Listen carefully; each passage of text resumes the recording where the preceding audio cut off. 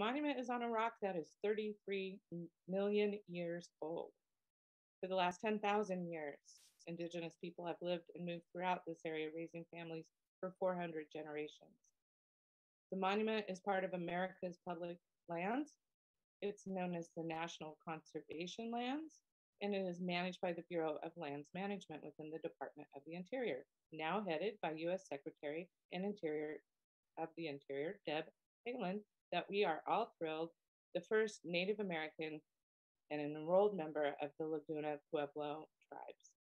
The Friends of the Cascade Siskiyou National Monument recognize that our communities can take better care of our public lands if we become aware and learn and understand our connections with our history, culture, and the land. So just a few notes about the process tonight. It is a webinar platform, so our more than 400 attendees, videos will not be visible to the speakers or each other.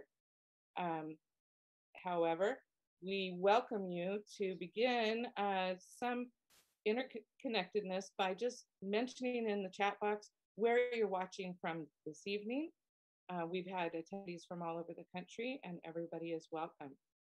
We are not going to do questions and answers during the lecture. We'll do it right after the keynote speaker, but that should not stop you from entering questions into the chat box that we will read and respond to at the end of this evening.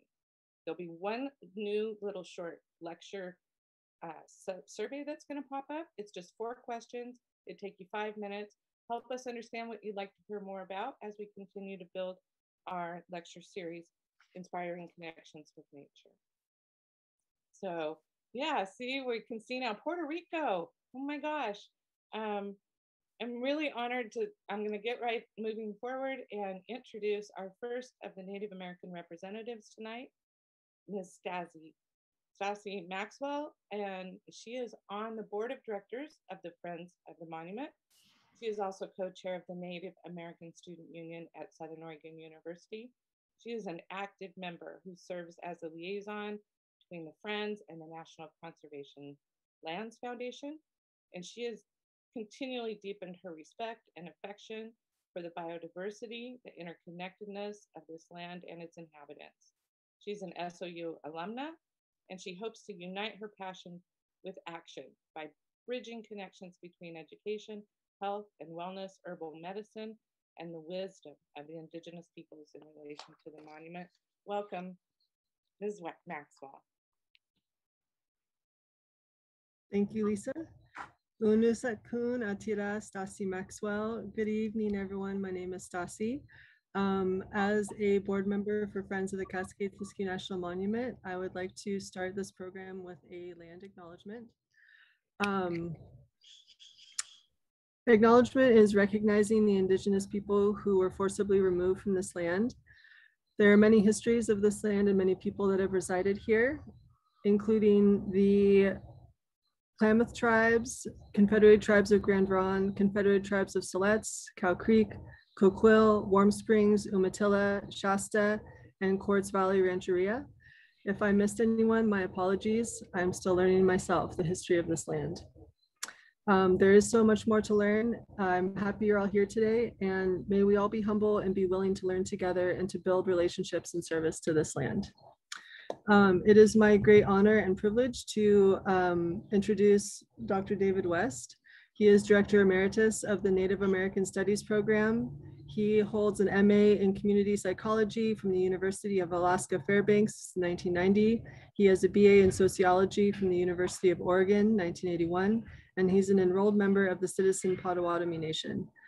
David was the Native American Studies Coordinator at Southern Oregon University until his retirement in 2015.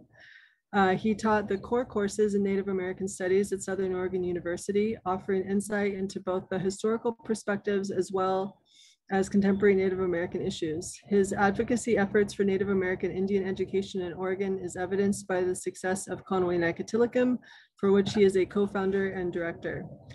Conaway Nicotilicum is a residential Native American youth summer academy held on the university campus. This academy is a standalone, unique model program in Oregon and the West Coast. David is a member of the Oregon Indian Education Association, the National Indian Education Association, the National Congress of American Indians, and serves as the institutional representative for the Southern region with the Oregon Indian Coalition on Post-Secondary Education. David? Thank you. Bonjour, Nakam. Anina Nijiwi.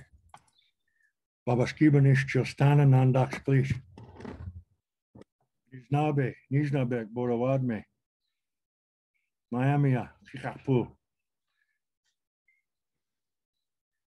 I come from the areas of the Kankakee and Wabash rivers in the Great Lakes area, and I said to you, hello, my relatives. How are you this afternoon? I'm pleased to be with you. My name is White Like Old Eagle, my brother. I found you who likes to go new places to sing and dance for a good time. I come from the Anishinaabe people and the Potawatomi, citizen Potawatomi Nation with Miami and Kickapoo descendancies. We come from the area of the Wabash and Kankakee rivers in northern Illinois and Indiana, on the eastern side of Lake Michigan, and in the area around Green Bay, Wisconsin. It's my pleasure to be here with you today. It's my pleasure to introduce Dr. David G. Lewis to you today.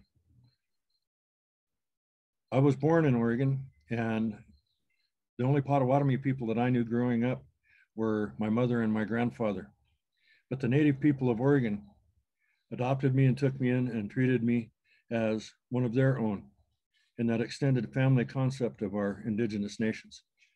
I am grateful to have had the opportunity to work in the areas of Indian education, community psychology, corrections, and alcohol and drug intervention prevention in the national sobriety movement for Native American people.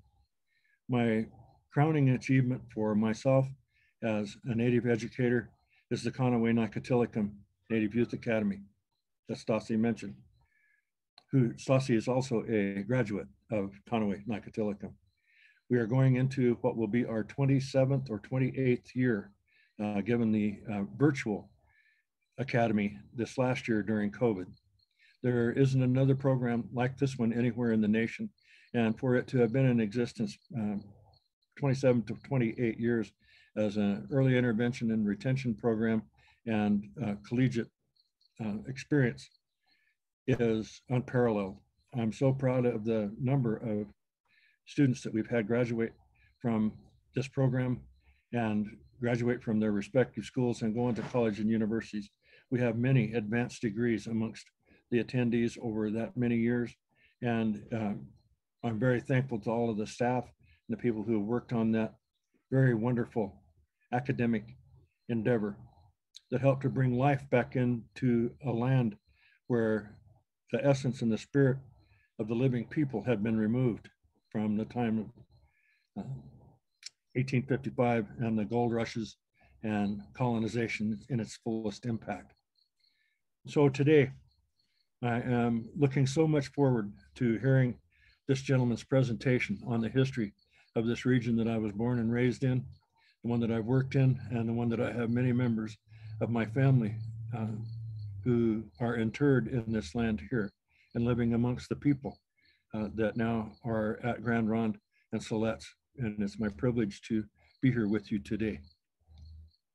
I'd like to introduce Dr. David G. Lewis, PhD, who is a member of the Confederated Tribes of Grand Ronde. He is a descendant of the Tacoma, Chinook, Molalla, and Santiam Kalapuya peoples of Western Oregon. David has engaged in research on the tribal histories of the Northwest coastal peoples, specializing in the Western Oregon tribes. David served as the director of the Southwest Oregon Project Collection at the University of Oregon and was the cultural department manager of the Grand Ronde tribe for 8 years. David's PhD is in anthropology from the University of Oregon, 2009, and teaches full-time in anthropology and native studies at Oregon State University. David's research essays about the histories of the tribes are published on the blog site, and that will be provided for you. David lives in Salem with his wife Donna and sons Inate and Sahale. Please join me in welcoming Dr. David G. Lewis. Thanks, thanks, David. Thanks, Stasie. Thanks, Lisa. It's a great honor to be here. I've never been before as a large audience. We're now 436 people That's pretty big. It's a very large audience. I hope I do well here. Thanks for I've known David West for a good number of years. Since he attended U of O, he would come there and be the arena director of the powwow many times, and I got to know him, and I know his son who came to U of O as well, and so I had great respect for him and a great program he ran down here in Southern Oregon. And thanks to the organization for inviting me. I've done a few presentations down here in this area, but mainly associated with Southern Oregon University, but nothing this big. And so I hope I do justice to the people here. I am descendant of these peoples, the Takelma peoples of this land. My family came is the story of the woman who was caught in a beaver dam and hid there in a beaver dam while the people were being removed from Southern Oregon up to the Grand Ronde Indian Reservation, and she walked by herself as a child all the way to the Grand Ronde Reservation to see her people again. And so I'm a descendant of that lady who came more than 170 years ago now to Grand Ronde to see her people again, and so the tribe now regularly goes down back into the Takelma area and participates in all kinds of activities down there. So let me get started on my presentation here. I gotta share my screen, so let's make sure that technically works and stuff. Let's see.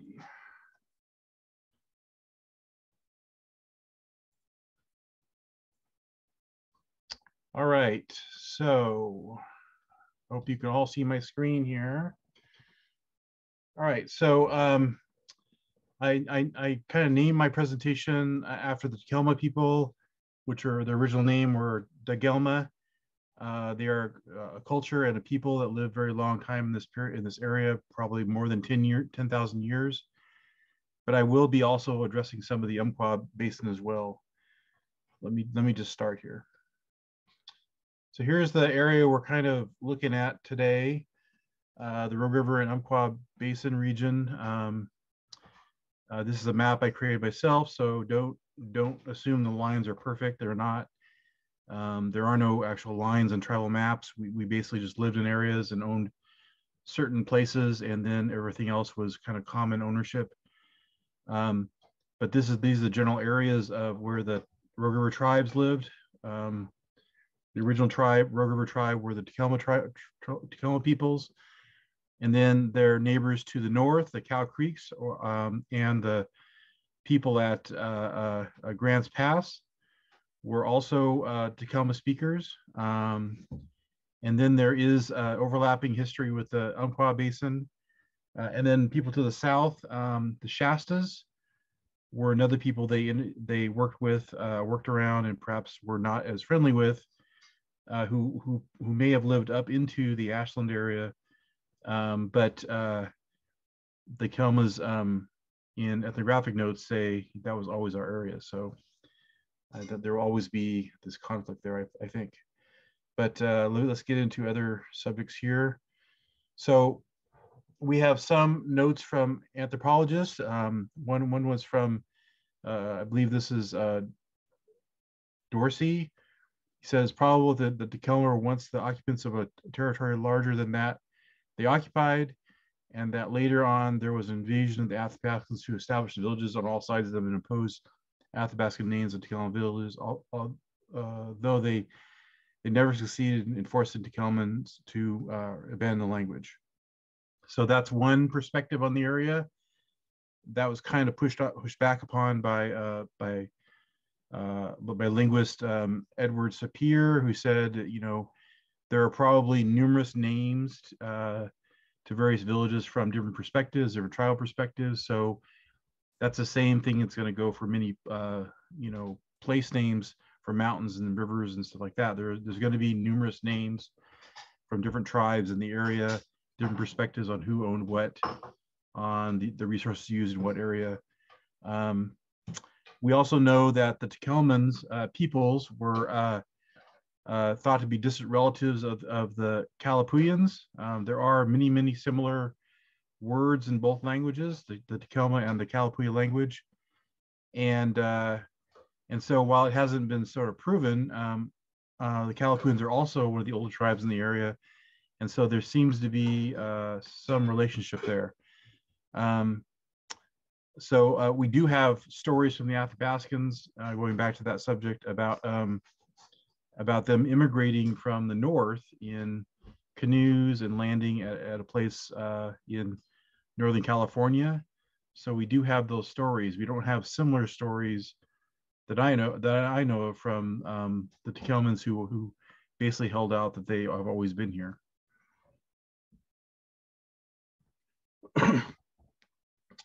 So essentially, the Tekelmans occupied the River Basin, the Cascades and foothills. The Tekelma peoples were called Tegelmans. The people who lived along the Rogue River were, or was also called Degelm. Degelum was the name of the river, and spoke a language that's called now Phoenician. During the 1850s, due to actions by settlers, miners, and ranchers, the Tekelma peoples, along with the neighbors, the Athabascan-speaking tribes, the Shasta-speaking peoples, they all confederated together to fight against the Americans, mainly what they call the white men. This confederation of tribes became known as the Rogue River Indian Tribes, or I call them the Rogue River Confederation. These people fought to get their land back. Many tribal members today associate Rogue River for their tribal identity. Grand Ronde people will say, well, I'm from the Rogue River. But that, to most people, that means the Confederacy following the war. But for us, it means the Tekelmas, the actual Tekelma people. The Cow Creek Umpqua peoples, also know that Tekelma speakers, were part of this Confederacy as well. They were known to be, or thought to be, a violent tribe, and they actually joined the Confederacy. And there is this possibility of other villages that are farther distant from the main areas in Cow Creek, Grants Pass, and the Rogue River Basin. Looking Glass Creek is a possible area where there were villages as well, to the north, and then to the south, as far as the Illinois River, there may have been a village as well too. So they were pretty extensive peoples that were interlaced in many ways with both the Shasta peoples and the Athabascan speakers. So we have some information about the different bands of the Tekelmas. Unfortunately, by the time information was taken from a few people by anthropologists, there are only about less than half a dozen that knew anything about their language and knew anything about place names. So these are the nature of the notes. These are mainly from Harrington, J.P. Harrington. He collected many notes over several reels of many thousands of notes actually on the Tekelma peoples. And I'll go over some of that of where these things may exist. So I put together a map today because I thought it'd be better to see a map. Again, these lines are not perfect. They're just an approximation based on the descriptions, which kind of match exactly what's talked about in the books as well. There was the main Tekelma area, which is kind of central to the valley and included the Table Rocks. There was the Latgawa people who were south of the valley and somewhat to the east. There was the Honeysock area to the north, or to the north of the Table Rocks. There were the Jacksonville people, they're called, or Tikalaya people, or in the Jacksonville area. And there were other people up in the Cow Creek Basin, like I said. There were another tribe at Grants Pass, and there's possibility of a village in Looking Glass above. I don't know the names of these villages. Some of these things are not collected. They're just noted as being possibilities. First off, about a little about their culture. The Tacomans, you know, hunted and fished like many other tribes, and gathered root crops and berries in the region. Their environment was sort of was perfect for hunting, and they prepared that for hunting by hunting, fishing, and gathering by, you know, setting fire to their lands when they needed to, and doing this on a regular basis. What's interesting is that this is one of the few places where there's salmon runs are so far inland in an upland area, which is rather interesting for a tribe. Many tribes that still have fishing, like salmon fishing, that come from the ocean, are in a little bit lower lying areas. Acorn gathering was a big part of the hills, and this is part of the acorn belt that comes up from California, from Southern California, all through Oregon, up into the lower Washington area. And so acorn gathering, acorn woman was a big figure in their tribal mythology. Dal is their major, you know, figure, that the dragonfly woman who was a transformer in their area. And there are some information online which can offer some additional information, like there's a great newsletter of the Talent Historical Society that has some really great information as well, if you want to look that up. I don't have the website right here, I just have it linked on here, so in case I wanted to go there. Let's see. I teach classes at OSU, as has been said, and this is a season around map that was produced by one of my students like last week. And she drew all of her own drawings, and the seasonal round is what we understand is how they moved around their land, how the peoples moved around the land and hunted and fished and gathered in the right season of when these things were available, when foods are available, and much of it followed a plant cycle of when things are ripe. And so these are some of the resources that are mentioned in many of the stories about the Tacoma peoples, different kinds of salmon, steelhead trout, coho salmon, and things like yellow jackets and grasshoppers and camas, tarweed, madrone, acorns, you know. And this student did a really great job on, you know, the drawings here. I could not have done anywhere near as close a good job as they did here. They have wild plums, beargrass, willows for making baskets, deer, dogbane for making fiber, and nettle for fiber and for other things, and hazels. So everything is here. And so so you can see there were a lot of resources in the area. It's pretty common.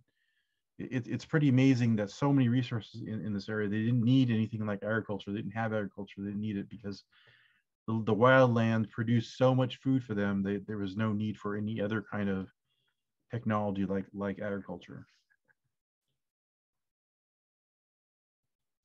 I found some interesting stories in my looking at some of the oral histories, and I had to throw an interesting picture of a pocket gopher on here because I liked it. It was very, very vicious looking, but the Kelmans were known to have robbed the burrows of underground nests of these pocket gophers in the valley, because the pocket gophers were really good at digging underground and digging up bulbs and tubers, and then securing them in their nests. And so the tribes knew this and would raid these nests for, you know, they can get a whole meal out of raiding a nest of a pocket gopher.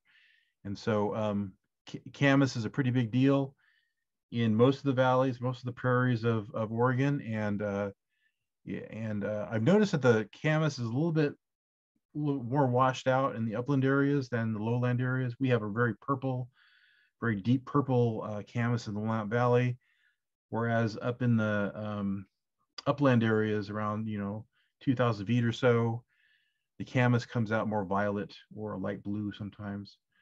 And some of the stories talk about there being areas of camas, like a button camas that was very small, and another camas, an area camas across the Rogue River was a red camas, and I'm not sure if that exists anymore in the Rogue River Valley. I've never heard of anybody seeing a red camas. I tried to look it up, and I couldn't find anybody that mentioned a red camas in the area. But if there is that variety, please send me a picture, because I'd like to see that and know where it still grows. But camas is a major food crop in the area for all the tribes. Acorn savannas, oak savannas, acorn groves are important food crops again. It really begins in Southern California and moves all the way up through the Central Valleys, even the coastal areas of California, and then mainly through the Center Valleys in Oregon, somewhat in the Coast Range, but mostly there are, the Rogue River Valley, the Umpqua Valley, the Willamette Valley, all have major acorn groves where people gathered acorns as a food source in the late summer, grind them up, leach out the tannins, grind them up, and turn them into a gruel they call mush for at the end of the summer. And so these kind of things would store easily through the wintertime, and you can make food out of them any time. I haven't heard any stories of this, but other tribes have actually raided areas called like squirrel's nests and acorn trees. They're called woodpecker trees sometimes, where there's many acorns planted into the tree by woodpeckers and other birds. And Native people would raid these things for acorns when they were starving, because they knew the plants. I mean, the birds are really diligent at planting acorns in there every year. And there is a big acorn tree near Table Rock, and there's a park near Table Rock that has a big acorn tree right there. And so I know that exists in the area too. Incidentally, the word for acorn in Takelma is yana. So there you go. In the higher mountains, there would be berry camps. Certain times of the year in their season around, they would go up and they would pick berries, huckleberries, salmon berries, all different kinds of blueberries up in the upland areas. This is a summertime activity where the berries would either be eaten on the spot or brought down and dried out for wintertime use as well.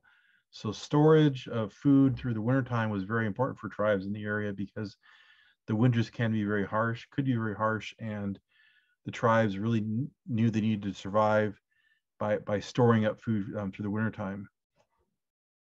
Incidentally, this is called a berry basket. They would be made out of bark in the mountains, very simply by folding the bark together with a pleat on the bottom. You could actually sew it up both sides and make a little berry basket that would be used probably once or twice and then thrown away. It's kind of a throwaway basket for the time period. Hazelnuts are also big. Different nut plants, mainly hazelnuts, were big in the area. There are lots of wild hazels. Important crop for, nuts preserve really well, so you can actually dry them out and then save them through the wintertime or eat them on the spot. They can become parts of soups and stews and stuff like that. And hazel switches are also used for making baskets. So it was a well-used plant for all kinds of activities. And then we have the different types of salmon. There, like I said, it's pretty amazing that this is this really high upland valley. We still had many types of salmon that came all the way up into these high regions. And here are some of the Takelma names for these salmons. There's a Tomha, which is a spring Chinook salmon, a Pewee, which is a short and chunky salmon that ran in the Rogue, an Alk, a silver salmon that came in October, Yules, which is a steelhead, Dum Hum, dog salmon, Tekwee, salmon trout, and Yukon, which is trout. So lots of different names for different kinds of salmon that were on the Rogue, and neighboring streams like the Applegate and places like that. And the tribes were well known for traveling to these places for fishing. There did not seem to be the same kind of ownership over fishing areas that we see for other areas, like in the northern tribes, for like Chinooks, for example, they had ownership over fishing falls, things like that. There did not seem to be a similar suggestion that there was ownership over fishing areas in this area. There were shared areas in terms of like the Athabascans and the Takelmas sharing different rivers for fishing and stuff. So, which says a lot about how you treat your neighbors, even though they're strangers who speak a different language.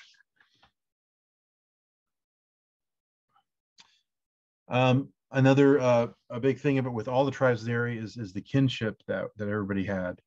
Lots of people were interrelated. You were always supposed to marry outside your tribe.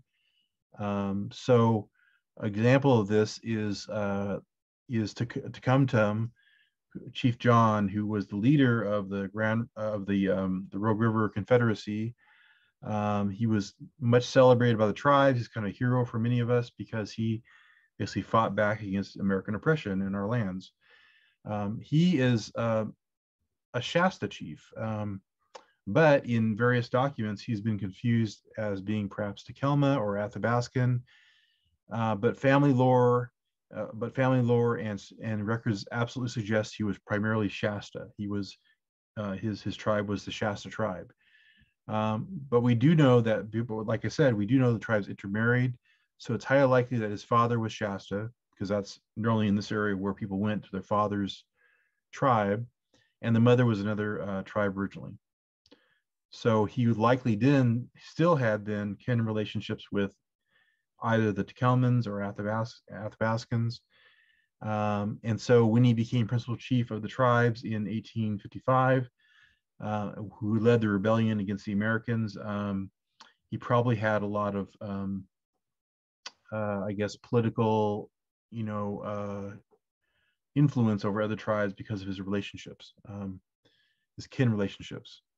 So during the war, he attracted many bands to join him because of his power, the way he was speaking. At the Sluts Agency, even, he continued to advocate for tribes to return to their traditional lands. And because of that, he was actually arrested. He and his son were arrested and sent down to the Presidio in San Francisco to live for a number of years for his actions inciting people to leave the reservation. And then when he was released, he went to Grand Ronde and lived with his sister for the rest of his life. He was at Grand Ronde. He was called Tyee John until he died. And so he was seen to be, sometimes called Old John or Chief John or Tyee John or John Tyee sometimes in some records. So well-respected man in his time. I want to show a little bit about the overlapping Latgawa Shasta situation. I know there has been a lot of discussion about renaming Dead Indian Road, and that's still kind of proceeding as a project in the area. There has been some renaming of some landmarks that are Dead Indian landmarks in the area to name them Latgawa, because the area was absolutely the land of the Latgawa people. There were Shastas in the area that were probably migrating up from the south. And if you look on the right-hand side here of our screen, we can see this pretty vast Shasta area all the way into California. When I put this map together, I didn't realize how vast their Shasta area really was. But and again, these lines are not perfect, but they pretty much show that the area of that the Shastas had 5 different main tribes, and they owned a pretty large chunk of Northern California, as well as a small chunk of Southern Oregon, or lived in that area. And so I know there's some bands today that are working on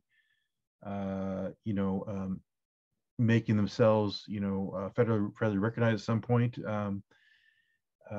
and I think that parts of the area of Ashland were probably jointly or commonly owned, as we say. But because there are so many place names in the area that are Latgawa place names that are on our records, we have to assume that the area was pretty well known by the Latgawa people. and enough so they had place names in the area. So there you go. So besides the culture of the tribes, which, you know, we're still kind of ferreting out of the records and stuff, there were numerous movements of peoples into the area in sort of what I call the settlement era. In 1830s to 40s, there was trade with Spaniards in California. A lot of Americans were coming down to California and trading for cattle, bringing cattle into Oregon and other supplies into the Oregon Territory, because that was one of the only sort of outposts of white civilization on the West Coast. Fort Vancouver couldn't give you everything, and the Americans thought that, well, the British at Fort Vancouver were in too much in control of the trade, so they went to California to get it. And there's a lot of movement back and forth down through the Siskiyous as people were trying to get supplies from California. Post 1844, the Oregon Trail began, and then sometime after that, they began the California Trails, immigrations of Americans into the West. These people were drawn by the attraction of perhaps free land and opportunity in the West, not really caring at all that there were already tribal people living here, and basically they began taking land without any kind of legal, you know, approval. In 1849, there was the California Gold Rush, which drew tens of thousands of white men into California to strike it rich, as we all know. By 1850, there was the Oregon Gold Rush, which drew you know, thousands of people into Southern Oregon. And then later on, the gold rushes continue up into the north, like the Nez Perce area, you know, and finally up into Washington, up to Alaska, but that continued for several decades, and perhaps in some ways still continuing today in Alaska. 1851, we have the Battle Rock incident, where Captain Titchener and his men wanted to establish the Port Orford, the new town called Port Orford on the coast, which was really an economic venture on his part to get the Oregon gold miners to trade in his town. And so he wanted to sort of make money off the gold miners by offering them services, you know, either a place to sell their gold, or, you know, trade it in, or to buy supplies, or perhaps get a meal, or other services. So that was established under protest by the tribes. The tribes really kind of did not want somebody just settling on their land, and there was never seemed to be an opportunity, or there never was a payment for the establishment of Port Orford to the tribes, which was absolutely the way that you would do something like this under tribal law. 1849 to about 57, American settlers were committing genocide on the tribes on the coast and driving them away from areas to be settled in order to establish coastal towns to serve the gold miners. This really happened a lot in Northern California, mainly because of the California Gold Rush, and it was happening in Southern Oregon in the Chetco area, Port Orford, and other towns and stuff. So movement into these lands, these tribal lands, caused much unrest on the tribes that were facing loss of land and resources due to white men taking their lands, taking lands for gold miners, for gold mining or settlement. Nothing was paid to the tribes until at least 1856, when they arrived on reservations in Northwest Oregon. You know, the first treaty came in 1853. That was eventually ratified. So all the time before that was unpaid. It was unpaid taking of native lands, taking of native resources, and putting a lot of people into very stressful situations. So for more than 20 years, lands and resources were taken illegally from tribes, no opportunity for any justice of the tribe. In fact, the U.S. court system, the circuit court system, would not hear testimony from tribal people because they could not generally speak English.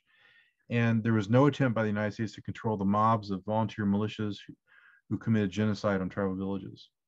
This is a pretty common activity that was pretty well documented for Northern California and Southern Oregon, where the states and the territory would hire militias to control the Indians, and their control equated to genocide. tribal descendants were never offered the opportunity to remain on their lands, nor were they fairly paid for land in their lifetimes. It wasn't until the 20th century where a good number of Indian claims came through, and they were, in part paid for the land, but nobody ever has been paid for the amount of violence that visited these peoples over several decades.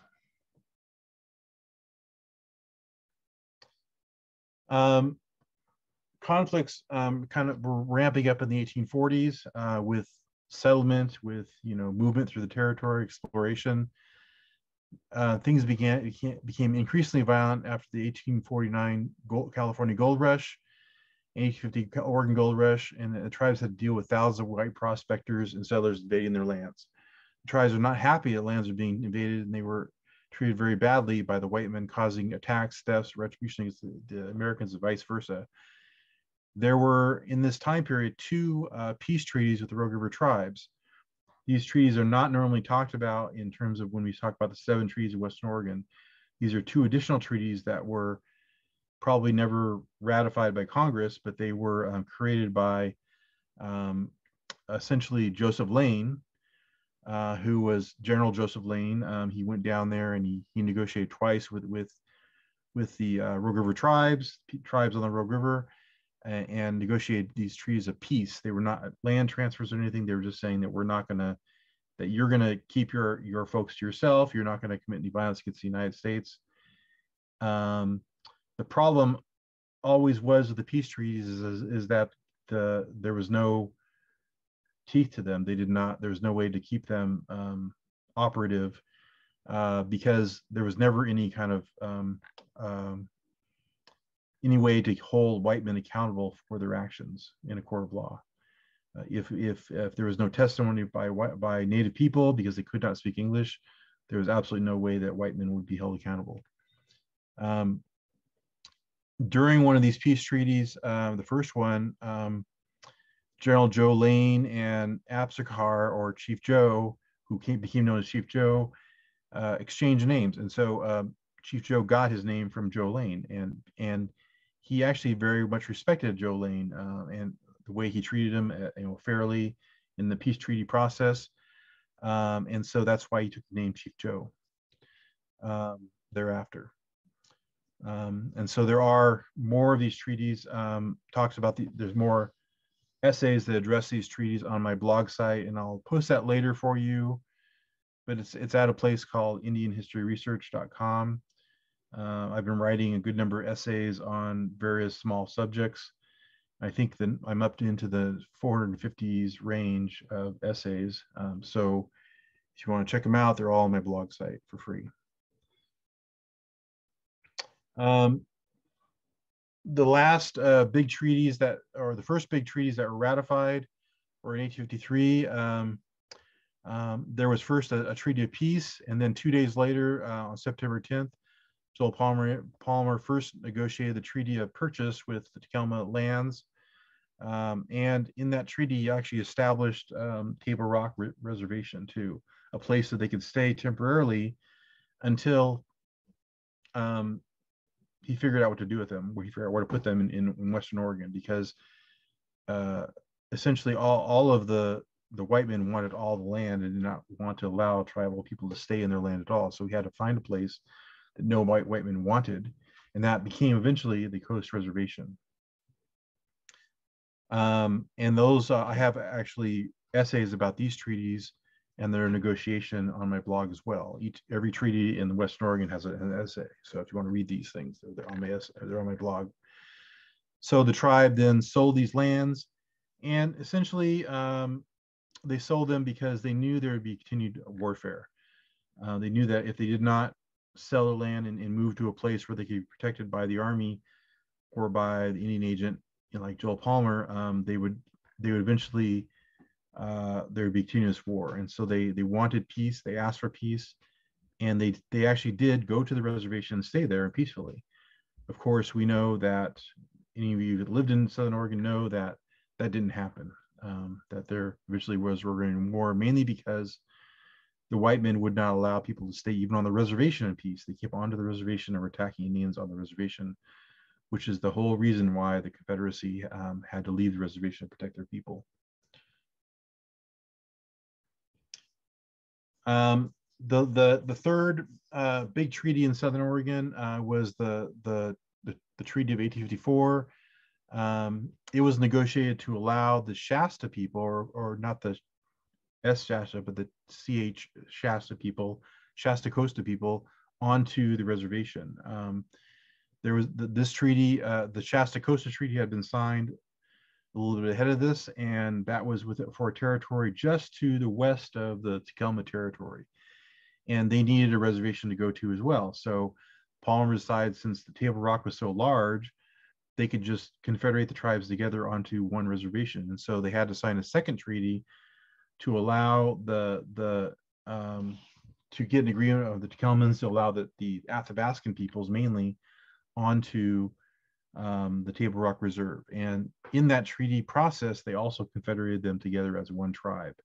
So this was really an intertribal agreement to confederate together as one people, even though they were not always the friendliest people in the past. So so on the Table Rock, we eventually had Shasta Costa, Takelmans, various tribes of Takelmans, and Shasta people from mainly from that Southern Oregon area.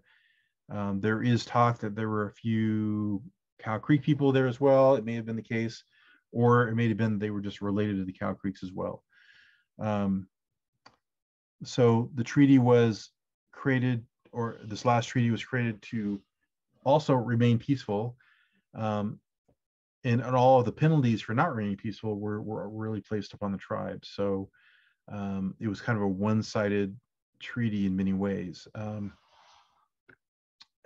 So the tribes did not like how they were treated on the reservation at all. In fact, on the reservation in places like Sam's Valley, in between the two, the rocks, they had agriculture going on. They were making hay and selling that to local farmers and stuff. The agent that was in charge of that whole operation at the time, the Indian agent, was caught by Palmer, basically forcing labor upon the tribes to make money to feed them. And so he eventually had him fired. And I believe that conflict about firing that agent, as well as other conflicts, eventually got Joel Palmer fired from his job, because there were a lot of folks that did not like the tribes and wanted the tribes, did not want the tribes to stay on reservations safe at all. So, okay, so I'm not going to deal with the whole Burgundian War. This could go on for several hours talking about every single battle. But because of, well, I mentioned the extreme racism that was practiced against the tribes while they were peacefully living on the reservation, and the racism equated to a militia from California even coming up into Oregon and attacking a village at Deer Creek and wiping out the people there. And the continued calls for extermination in the U.S. papers, the Oregon papers like the Statesman Journal, the Oregonian. There were these letters put out about the need for exterminating natives. The tribes knew this. They knew how they were being treated, how badly they were being treated by the Americans, even though they were trying to live in peace. And they decided, well, maybe that treaty doesn't mean anything. Maybe it's worthless. And so let's go take our land back. We're not safe on this reservation. Let's leave. And Chief John got all the people he could. He got about 5 different bands of tribes together to join him in the Rogue River Confederacy to leave the reservation and take their land back. And so they fought for about almost a year, a war of kind of complete warfare against any settlers in the area, attacking people and driving them and killing them as much as they could to drive them from their land. Of course, we know that didn't completely work. They eventually were cornered by the U.S. Army at a place called Big Bend. And they then, at that point, when they realized that the battle was lost, after a couple of days, they said they would not surrender to the militia. They went instead to surrender to at Port Orford, where they knew the army would protect them. So there's a lot of little ins and outs of that battle, and I recommend reading as much as you can about the battle, and realizing that many of the stories about the Korean War are not written from a Native perspective at all. They're all written from a non-Native perspective. So think about that when you read these things, that Native ideas and Native thoughts and the pressure the Native people were under are not represented in many of the stories about the Korean Wars.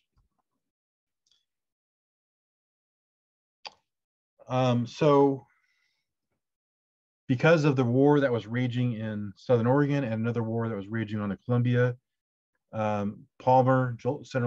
Superintendent Joel Palmer had to act quickly in 1856 to remove the tribes from all regions. He wanted to save them from any further retribution on the part of Americans who sometimes wanted revenge for killings or for the war themselves. So he set upon his Indian agents to move the tribes to a reservation, and he had to quickly sort of create this new Grand Ronde reservation in the Grand Ronde Valley, which they bought from a couple settlers. And in early in 56, between January and in March 56, they moved the contents of both the Table Rock and the Umpqua reservations all the way up to Grand Ronde Reservation. In the summertime, after Chief John's band lost the battle and surrendered at Port Orford, they also moved hundreds of Native peoples up the coast, either with the schooners or walked them up the coast to the Coast Reservation or to the Grand Ronde Reservation as well. So in this 1 year, 1856, Palmer ordered the removal of essentially 4,000 Indians to the two reservations in Northern Oregon. On that journey, we do have journals from both the removals from the Table Rock and from the Umpqua Reservation. Umpqua Reservation was first removed, and so I recommend reading the journal accounts because they're pretty interesting in terms of how they're treated by both the Indian agents and the surrounding white populations as they're walking through the areas.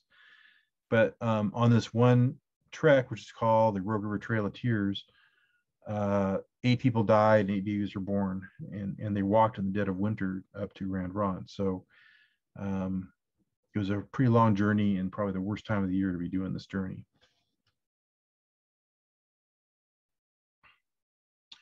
When they got to the reservation, they had set out a map of where everybody was supposed to be. And it's hard to see on this map, I know, but if you look at where there's these little red tint structures on the map, and I happen to get the good map here, this has the color on it. Excuse me. This area over here was where the Klamath were settled. The Molalla were settled here. The Tualatin were settled here. This whole center valley was the Kalapuya encampment. The Umpqua was settled right here in this area, just south of this river right here. And then the river people were down here on this side right here. So they separated all the tribes into separate encampments because they didn't know how they would get along. And as you can tell, there's a good number of tribes on this reservation. In total, there was 27 to 35 tribes moved onto the reservation in less than a year. So Grand Ronde had more than 2,000 people on the reservation at one time. By 1857, some of these people were moved to the Siletz Agency, over the mountain to the Siletz Agency. But still, at least 1,500 to 1,200 people stayed at Grand Ronde, including a number of people from the Takelma area. But they were split in half, essentially.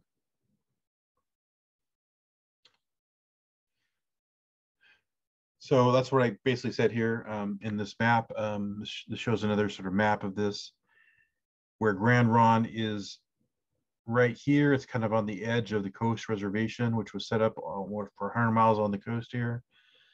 The problem with Coast Reservation at the end, 1857 or 56, is there were actually nothing built yet. There was no roads. no buildings, no infrastructure at all. So what happened is Palmer was fired in around late May, early June, 1856, and he turned around and contracted immediately with the Indian Agency, and he was the one that went in with his son and built up the first buildings at the Siletz Agency. So Joel Palmer did that, and he actually, planned out everything at Grand Ronde, planned out everything at Siletz, and then actually had got the contract to build the stuff at Siletz as well. By 1857, they had enough buildings at Siletz and had crops in the ground that they were able to move people from the coast into the Siletz Reservation, and some people from Grand Ronde to the Siletz Reservation as well. So we had then a population of people at Grand Ronde, a population of the Siletz Agency by 1957, and then there were a few pockets of people that were settled on the coastline where the river estuaries are. And those people later on were the people that never had a ratified treaty with the U.S. government. They didn't have any guaranteed money through treaties, through ratified treaties, so they had to stay on the coast where the best food was had, and basically feed themselves and clothe themselves for 17 years until they were released. But in these first years, when the Rogue River moves to Siletz, it's noted in a good number of annual reports that the Rogue Rivers were dying really fast. And I've posited this notion that the Rogue River peoples had been somewhat saved from diseases by living in the upland areas, in the Siskiyous and in the Rogue River Valley. They hadn't had as many visitors as there had been in the Willamette Valley and other places in California. And so when they were first moved to Grand Ronde and then to Siletz, suddenly they were exposed to dozens of tribes they'd never seen before, and a whole bunch of white people they'd never seen before too. So they were suddenly exposed to all kinds of diseases all at once. So within that first 5 years, probably more than half the tribe died because they were they caught a number of epidemics, diseases that were not they were not at all able to survive, didn't have any resistance to at all. So, and this is really noted in a number of reports. So I wrote a big article about this. It's called "Sickness Issues from the Trumpet," which is a statement that was made by one of the people at the reservation, that they really thought that the trumpets of the military were causing their own sickness. So it's a pretty interesting essay in itself. I wanted to show you a little bit about the Umpqua Basin because it does figure somewhat into this history.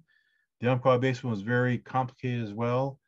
There was at least 5 tribes in the basin. They had the lower Umpqua people who had an isolate language, the upper Umpqua people, which had an Athabascan language. They had the Calapooians, the Yoncalla Calapooians. They had Molalla people. They had the Cow Creek. So there was a lot going on in this basin, a lot of diversity of peoples, all living in one basin.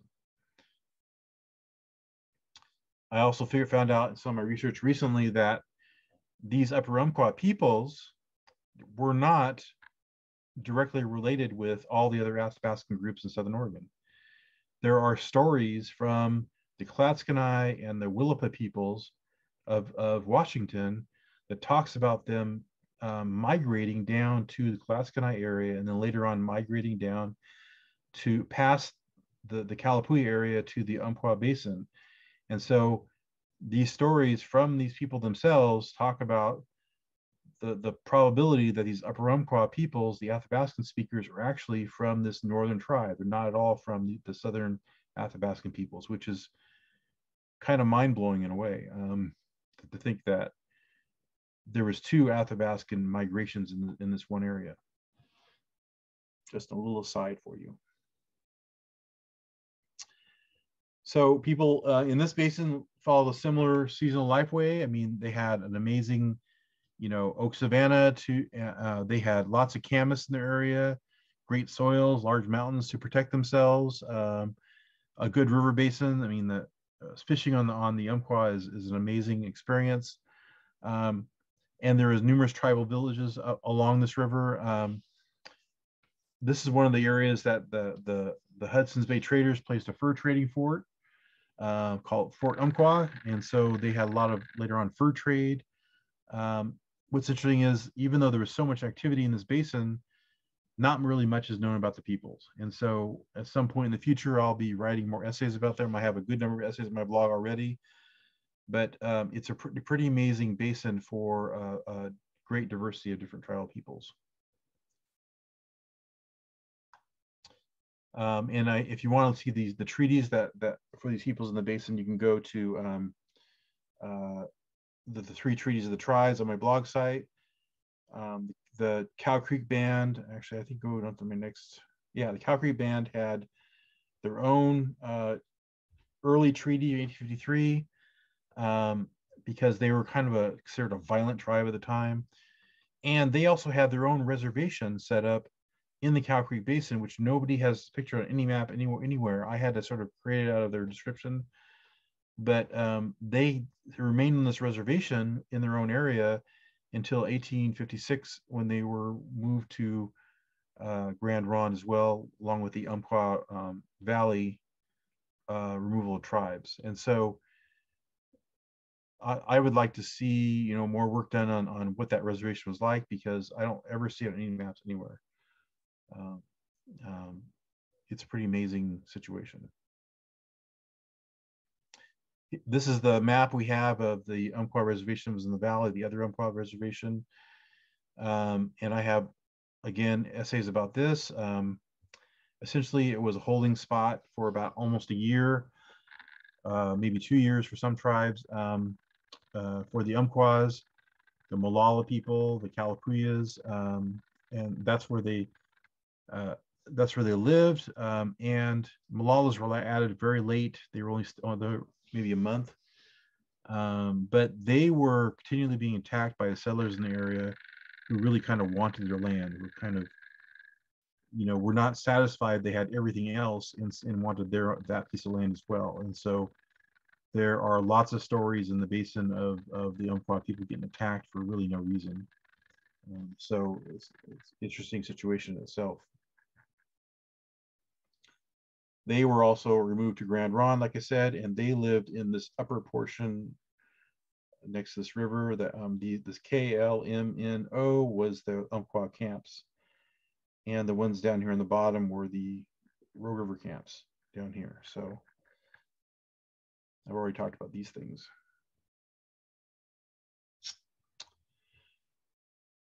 So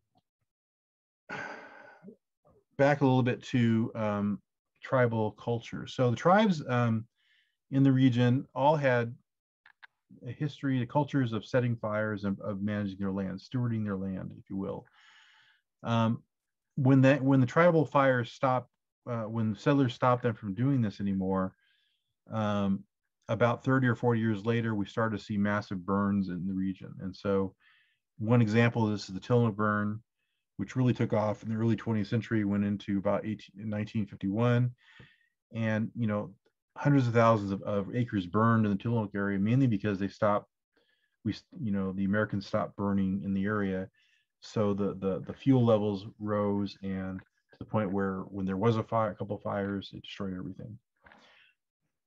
So that's where we're at today. The reason why there's so many amazing fires, catastrophic fires in our area, that is because we haven't been managing the forest right, and like the tribal people had did before. I mean, they knew that in order to keep a stable, productive landscape, that they had to set fires. And so there are a lot of movements right now to think about moving back to a point where we are, again, properly managing our environment, because otherwise it's going to be a huge tinderbox for some time.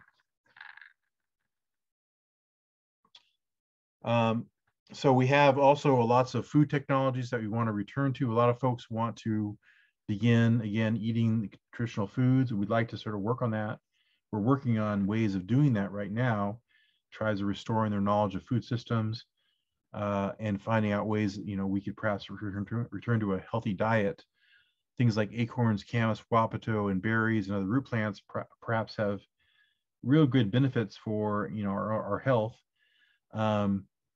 you know, and these are projects we're working on today, kind of because we that, you know, traditional knowledge was assimilated out of us for generations, and so we basically lost our ability, our knowledge of these things, and now the tribes are saying, wait a minute, you know, we should go back to that again. That was a better way of living than today.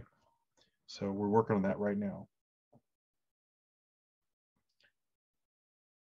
So, but when we work with environmentalists on these things, we work with people who want to restore landscapes. A lot of environmentalists tend to want to take from us. They just want they want the knowledge. They don't want the people. And so, what we're saying is the knowledge is not useful unless you bring the culture and the people with it.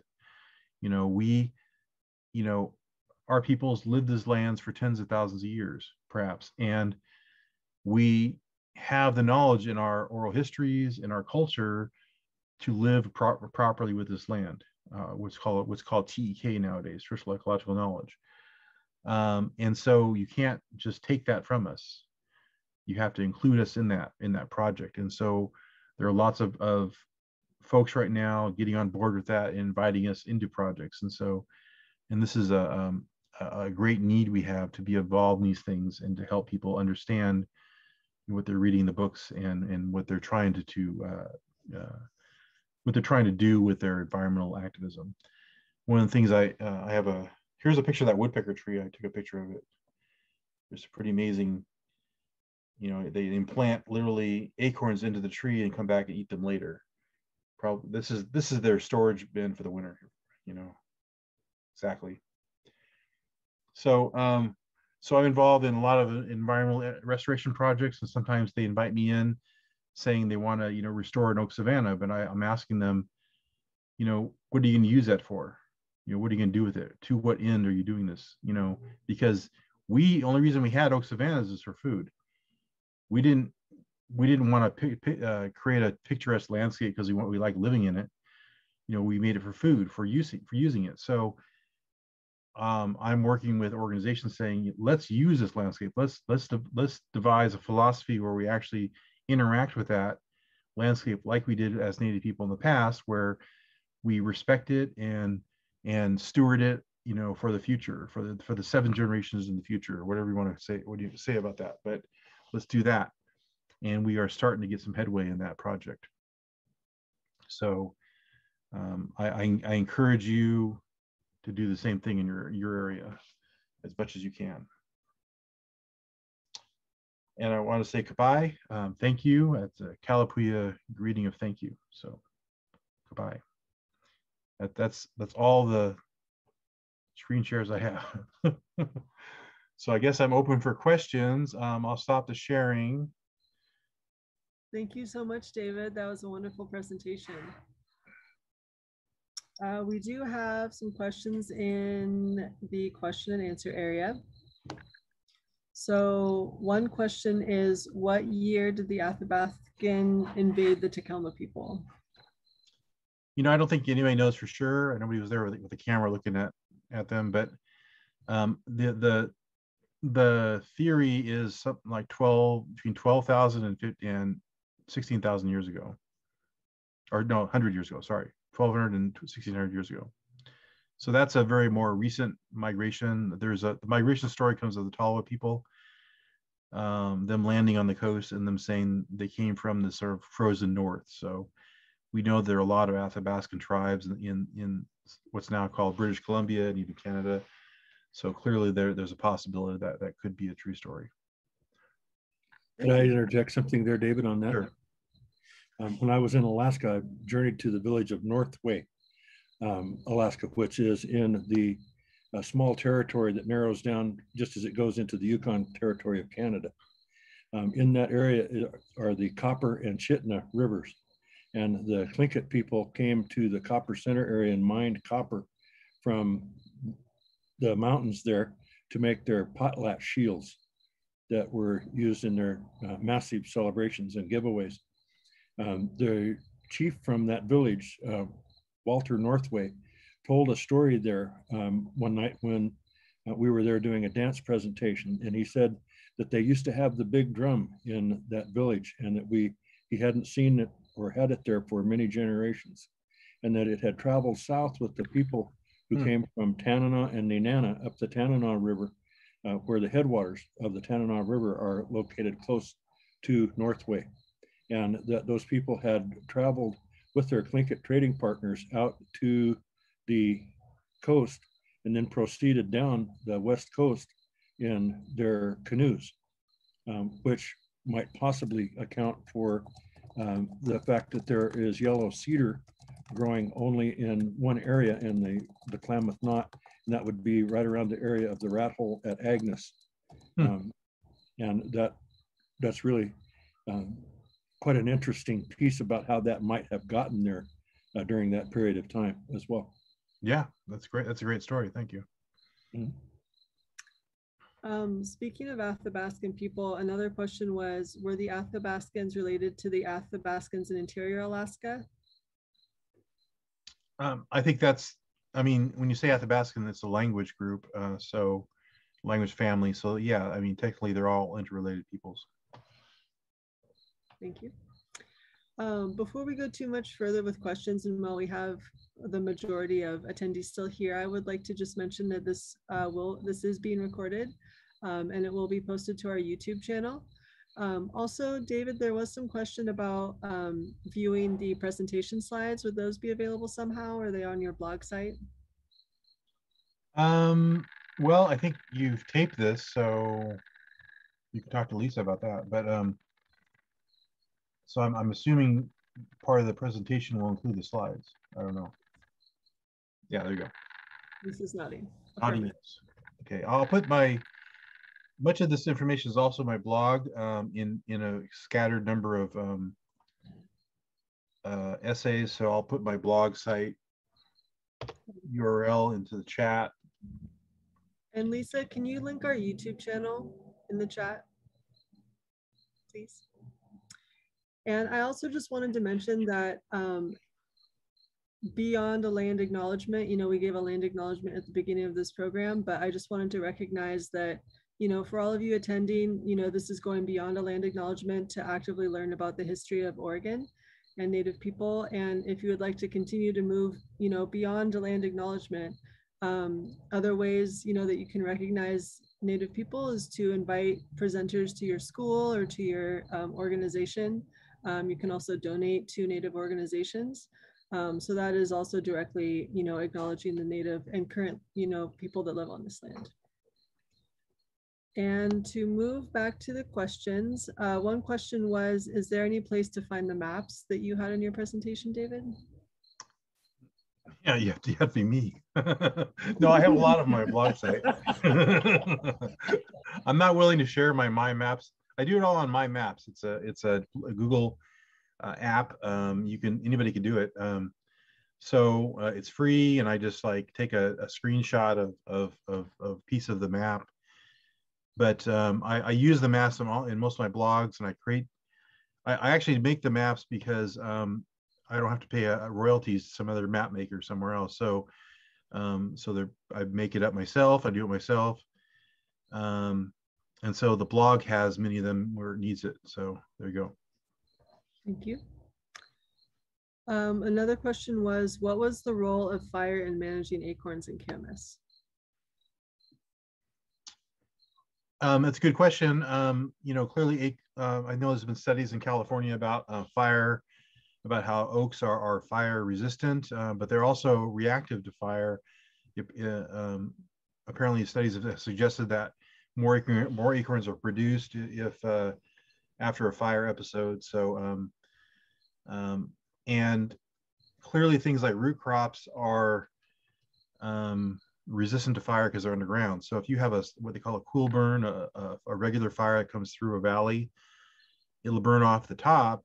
You know, the root crops underground, the tubers and stuff like that are going to survive. So clearly that's helpful, you know, to those plants by eliminating competitors, eliminating weeds, eliminating too many insects, pests, things like that. And it's maybe part of the reason why root crops are so popular to try is because they survive fire. You know, I don't know what the other part of the question was. Berries? What was it? Role and fire of managing acorns and camas. Yeah, so I think that's it. I don't know if we've done enough studies of the effects of fire on camas to really tell you, if the nutrients that are deposited in the soil is helpful to camas or not. I think that you can sort of logically figure out that by the elimination of competitors, by elimination of too many pests, too many insects, you're creating a better environment, and then clearly nutrients deposited in the soil from fires is helpful to some plants too. I don't know if you've done any kind of studies on exactly how helpful it is to camas though. Thank you for that.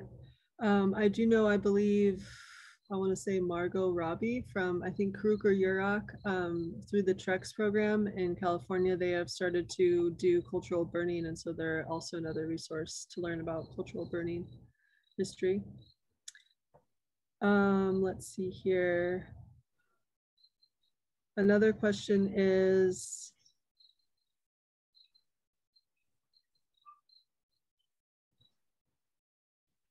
do you have any idea of how the treaties were negotiated with the language barrier? Yeah, I mean, Chinook Wawa was a very well-known language for the area, and even if it wasn't fully used in the South, people knew some words.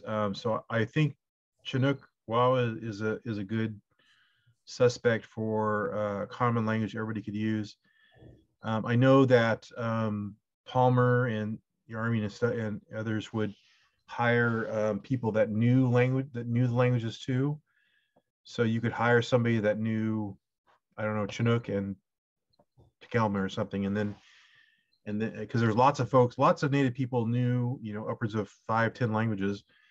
So we were kind of our own, translators. So in some ways that's a better way of living than with one language your whole life. Thank you. Another question is, why was the town of Takelma between Grants Pass and the coast named that, as in Takelma? Always heard it was connected to the Takelma peoples having an encampment or village there. I haven't looked at that exact history. I think that, or geographic place names may have that in the book, may have that. But I haven't looked at that exact incidence of Takelma. I mean, they may have had a camp there, I don't know. Thank you. The next question is, do you know about what time period the Lakota tribes and the Rogue Valley tribes were working together? The Lakota tribes?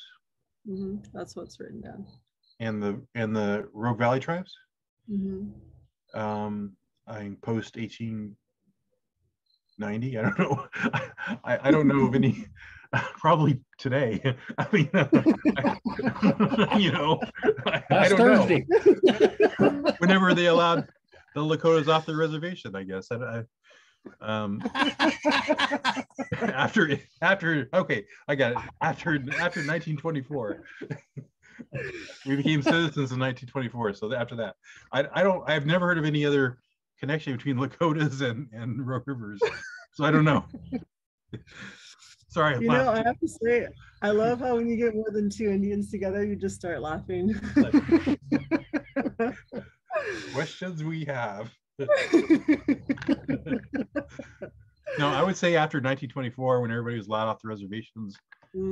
I don't know what the first meeting, maybe, I know there was a number of meetings through like football and basketball before that. So maybe baseball or something, but there were a number of folks that traveled around and played sports and stuff.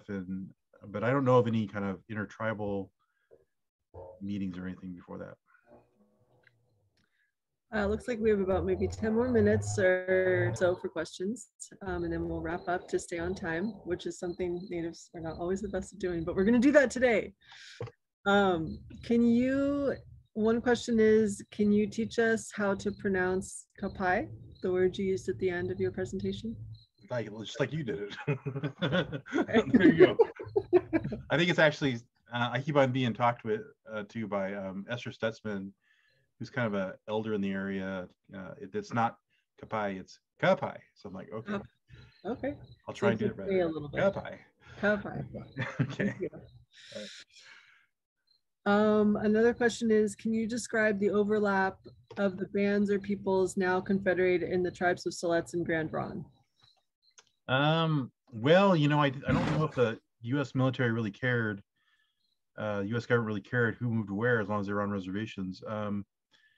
I think, you know, the stories I get from my elders are that that Shasta got, I mean, that Siletz got most of the coastal peoples and Grand Ronde got most of the inland peoples, which is pretty much true, except for the sort of Southern Oregon peoples. They were kind of split between the two reservations. So I would say that, you know, there's not a real rhyme or reason. And then in the meantime, after the initial settlement of the reservations, there were lots of intermarriages between the two. So we do have, you know, names that are on both reservations, like names like Lino and Mercier and Hudson and Dowd, and there's lots of other names that are now on both reservations because people are intermarried. So, but the initial movements were mostly coastal, went to Coast Reservation, and then mostly inland peoples like the Calapooians went to Grand Ronde, and then there was a split in 1857 between the two like Umpquas and, you know, mostly Shastas and Takelmas between the two. Thank you. It's confusing, I know. That's part of the challenge of doing research in Oregon. Is it is so diverse and confusing to anybody that, you know, just wants to spend 5 minutes learning about it. You really have to spend years thinking about it and learning about it to really get it. Yeah. Let's see here. Another question is, are there books by Native people about wild foods and preparation for Oregon? Oh yeah, I mean, there's one right now. Patty, we're at Phillips has a book out, Ethnobotany of the Coos, which is pretty good. There's some, I think there's some information in George Aguilar's book on, you know, when the river ran wild, which relates to mostly the Warm Springs people. There's some information in When Days Go By, which relates to the Umatilla people. I think the Phillips book is number one, I would say, and then I think Dewar's book, which was mentioned somewhere in some blog somewhere in the chat, I think, is actually pretty good too. He's worked with tribes all throughout the region, and so I think his book's going to be perfect too. Awesome, thank you. Yeah. Another question is, does colonist fire suppression and land use threaten the range of madrone, manzanita, and their dependent species? I think humans are the biggest threat. I think that, you know, human expansion into wildlands is like number one threat, I would say, and then the human mismanagement of the wildlands is the big threat too. So I would say humans are the bigger threat. Yes. Another question is, are there efforts to restore native place names to the landscape? Yeah, there's a number of efforts. You know, like you guys have had down there in the Ashland area, the change from Dead Indian Road to Lagawa place names. Hopefully you guys put some pressure on your county commissioners to change the road. That's desperately needed. We don't need any more dead Indians in the area. But there's we've been doing these squaw place name replacements all throughout Oregon. It actually takes quite a bit of research. I have, I think, 3 or 4 or up to 5 place names in Southern Oregon I'm working on. But I have to get the right tribe. And the problem is, you know, I try and work within the language as much as possible. And I'm not a fluent, you know, linguist, so it takes me a while to sort of figure it all out.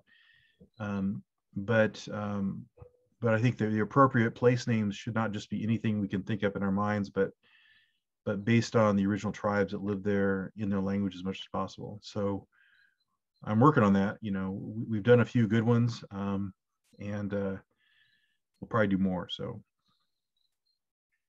I do know, yes, we have not been successful in changing the name of the road yet, although we have been successful recently in changing some, I think, waterway names to Lotgawa Creek or Lotgawa Spring, I believe. And I believe up in Alaska, they've been successful in changing some of the city names to the names of the people's place for that area. well, McKinley to Denali was a good change. Yes. Hopefully that gives us a good blueprint if anybody knows about that, to perhaps working on McLaughlin or other places and stuff. One of the questions was if you know some of the original names for Mount McLaughlin. Well, that's a big problem, and we do know. We do have some names from the Takelma people, but then you have the people from the other side, the Klamath people that have their own names. So I think you're going to have to do some negotiating and to figure out what that means.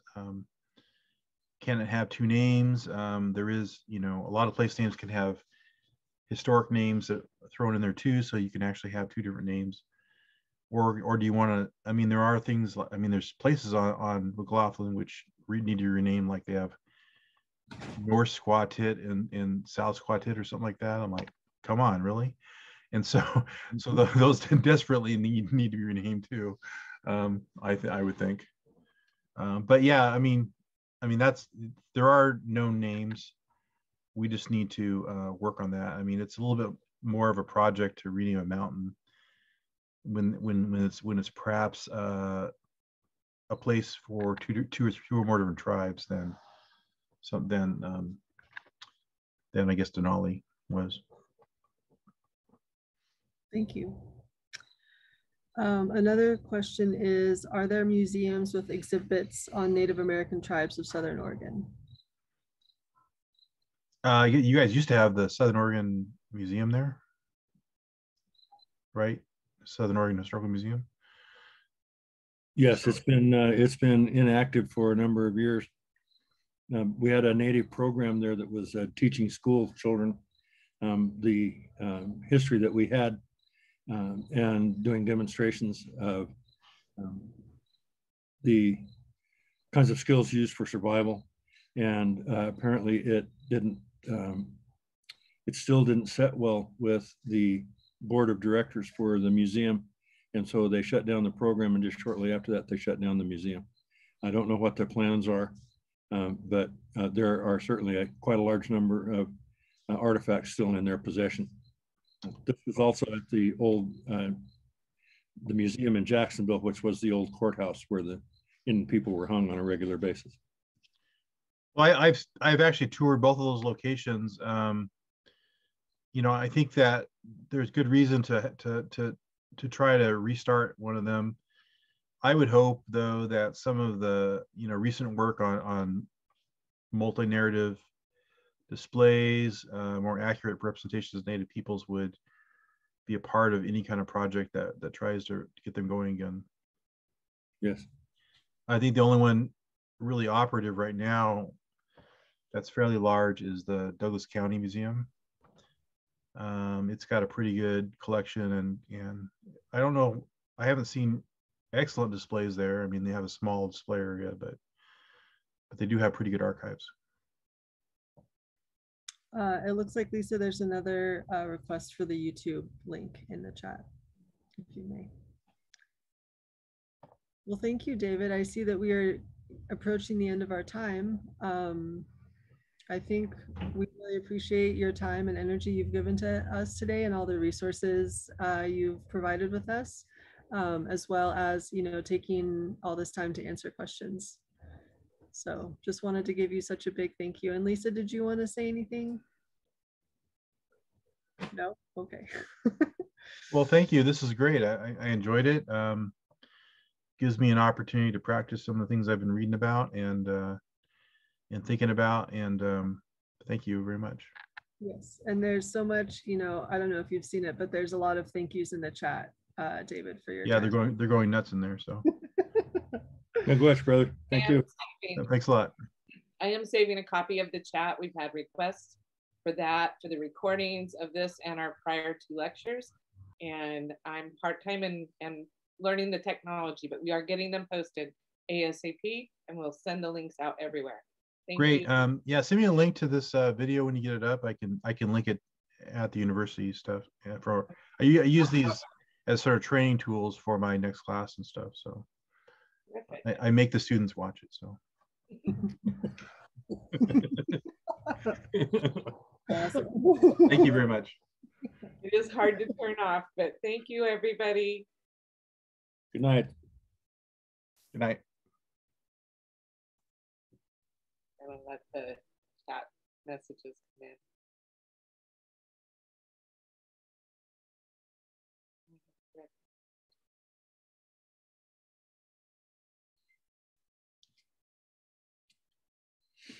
Oh, that went very well.